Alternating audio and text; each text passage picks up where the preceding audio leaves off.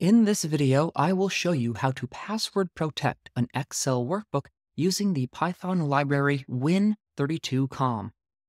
Here is our working document, which contains just one sheet and a single bit of text in cell A1.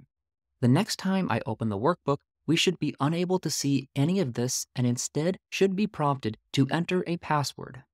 I start off by importing the win32com.client as win32. This is the client that allows me to work with our applications on a Windows device. This method of adding a password for an Excel document will not work on an Apple machine as this library is Windows specific.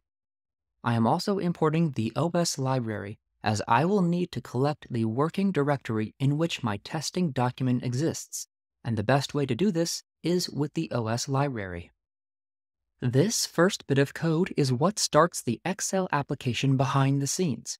I use the gen cache attribute of the Win32 client and access the ensure dispatch function of that attribute. To this function, I pass a string excel.application. This line of code initializes the Excel object, and I save that Excel object as the variable Excel. Next, I would like to open my test workbook. I do that by first capturing as the variable workbook to open the location of that workbook. I use the getCwd function of the OS library, which stands for Get Current Working Directory. This will collect the path to where my current working directory is. Over here on the left, you can see my test document is in the same directory as the Jupyter notebook that I am working with. So all I have to do is collect the current working directory and add the specific file name to that string.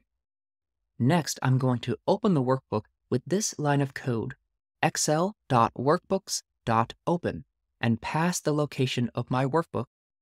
This opens the workbook in memory, and I will be assigning that workbook the workbook variable. This next line of code is very straightforward. The application that I have opened, which in our case is Excel, has a password attribute. To that attribute, I can pass a string of text, which is what I'm doing right here with example pass. This string of text I am assigning the password attribute will be the password that I can use to access and unlock my Excel workbook. To complete the process, I call the workbook and save it with the save function and then close it with the close function.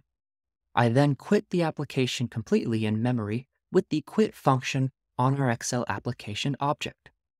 I'll execute this now and try to open the Excel workbook. Here you can see that upon opening the application, an input dialog opens with it. It states that the workbook is protected, and it's prompting me for a password. Let me enter example pass as the password. Successfully entering the password, I can now see the workbook is unlocked and I'm shown that first sheet that we had to begin with. If I was to close this workbook and try to open it again, you can see that the password protection remains. So it's actually quite easy. You initialize Excel as the application that you would like to protect with a password. You then open the workbook with the workbook.open function on your application object and assign a password with the password attribute. You then save, close, and quit your workbook and application. Thank you for watching.